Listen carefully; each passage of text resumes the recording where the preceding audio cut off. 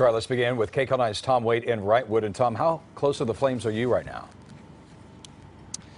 Well, Jeff and Susie, first off, the firefighters here are doing such an incredible job, and those flames are very close to the city of Wrightwood. And it was pretty dicey here just a few minutes ago. You can see on this hillside flames flaring up here. It's pretty much decimated this hillside, and this is a critical line of defense here. If these fires cross the road where we are near Highway 2, Wrightwood could have been in serious danger.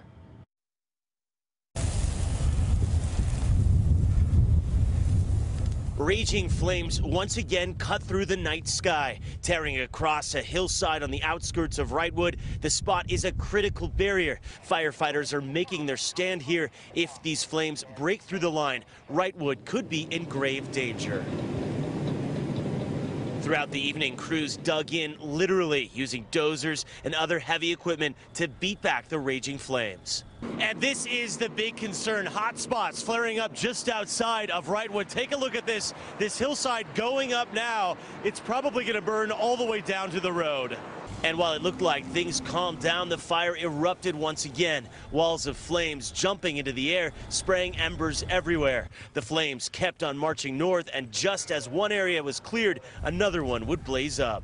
Stressful at times, packed up since last night. Angela Adams left when the evacuation orders were given, but was able to get back into town to check on friends. It's a scary thing. We've had to do it. This is the first time we actually had to leave. We've been on standby a few times. So it's scary, because you try to get everything out of your house, and kids are safe. I've got 2 kids in Victorville, and my little one's with me. Firefighters flooded the neighborhoods in and around Wrightwood. Many people obeyed the orders to leave, but many also stayed in their homes, including this family. Right across the street, he's a firefighter and left the hoses. So he evacuated us, and then he stayed behind and got everything pretty much all hosed down.